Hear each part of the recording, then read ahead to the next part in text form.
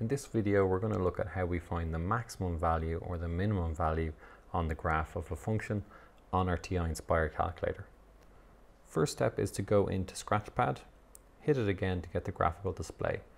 Now we're going to go to Menu, we're going to go option number 3, Graph Entry, and option number 1, Function. So now we've got f1 of x, so this is just telling us this is our first function that we're going to input. The function that we want to look at is we want to look at 2x squared plus 3x minus 1. Hit enter and up pops the graph of the function. Now let's say I wanted to find the minimum point on that graph. Well, here's what I do. I go into Menu, I go into number 6, which is Analyze Graph, and then I choose my option, which is minimum, number 2. It's asking me for a lower bound, so basically it's asking me where do you want me to search for this minimum, because there could be multiple local minimums on the graph. So I'm just going to choose my upper bound to the left of the minimum point on the graph, and I'm going to choose my upper bound to the right of the minimum point on the graph. And the calculator will search between these two bounds to find the minimum point. And there it's found it. It's at minus 0.75 and minus 2.13.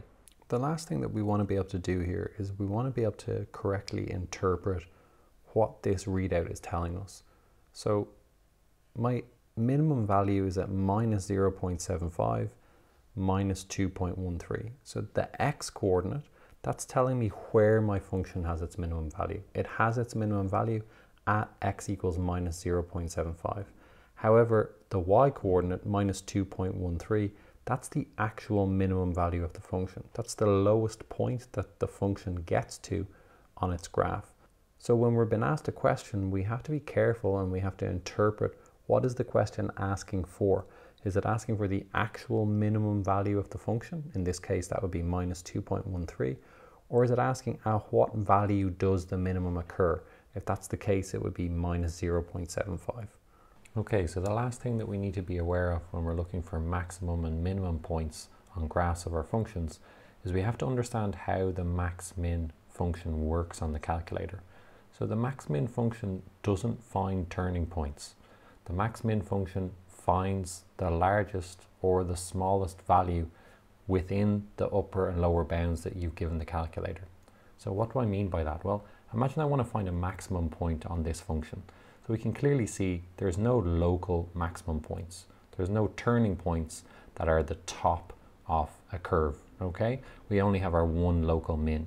But I can still find maximum points on this curve between an upper and lower bound. So if I hit Menu and I hit Analyze Graph again, and this time I choose option number 3, which is a maximum, I'm asked to choose my upper and lower bounds. So I'm going to choose a lower bound here and an upper bound here, and it's giving me a value for the maximum within that range. So the maximum value is at x equals minus 2.7.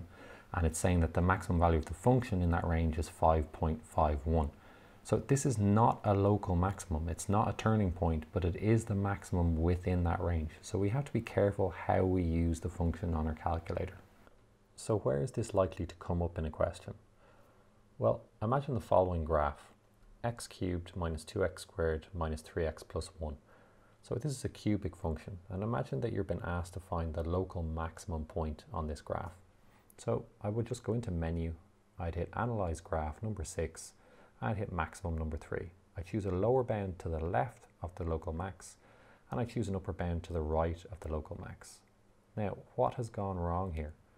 What's gone wrong is that I've chosen an upper bound too far to the right of the local maximum point, and it's actually found me a point that is higher on the graph than the local maximum point.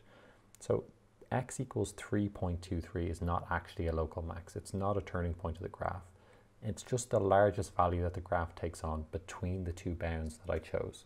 So if I want to go find my local maximum point, I just need to be a little bit more careful when I choose my bounds. So Menu, Analyze Graph, Maximum, and now I just want to choose the upper and the lower bounds to be quite close to that local maximum. And I can clearly see now the calculator is honing in on the point that I'm looking for, and I can see that my local maximum point is at x equals minus 0.535.